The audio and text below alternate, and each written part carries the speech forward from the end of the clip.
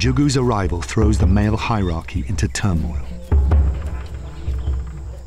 Over the next few weeks, as he deposes the troop males rank by rank, threat yawns and aggressive displays between rivals quickly escalate into violent battles.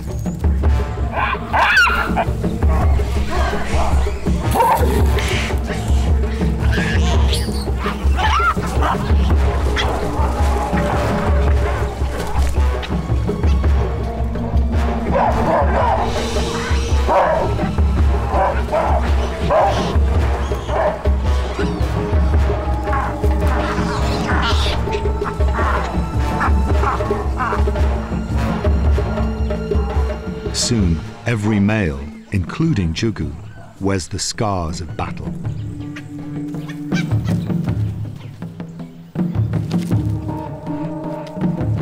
With each encounter, Jugu inches his way up the male hierarchy, until he is second only to Boro.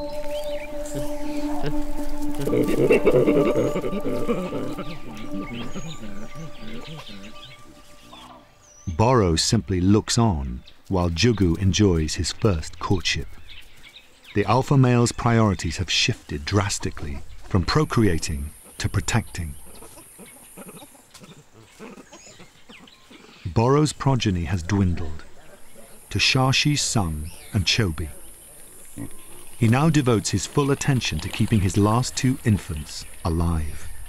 But without offspring, Boro's alpha tenure is meaningless. More than a third of Okavango Delta baboons do not survive their first year. Disease and predation claim some, but most are killed by immigrant males, impatient to bring the mothers back into estrus.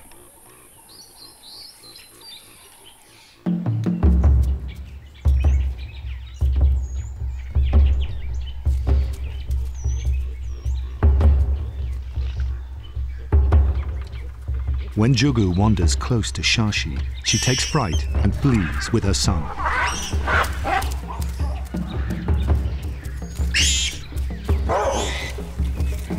Boro charges to their rescue.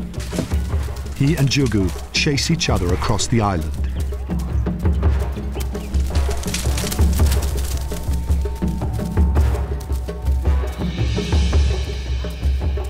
Boro lures Jugu into the trees.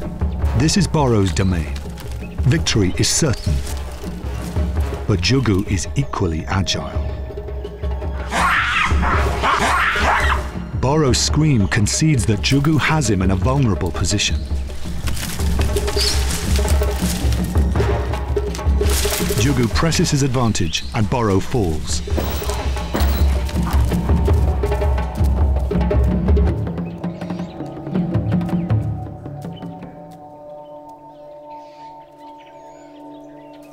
Boro's leg is broken.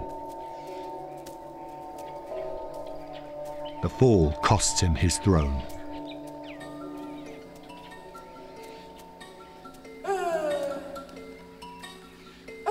His days as alpha male have come to a close. Jugu is the new king of the swamp troop.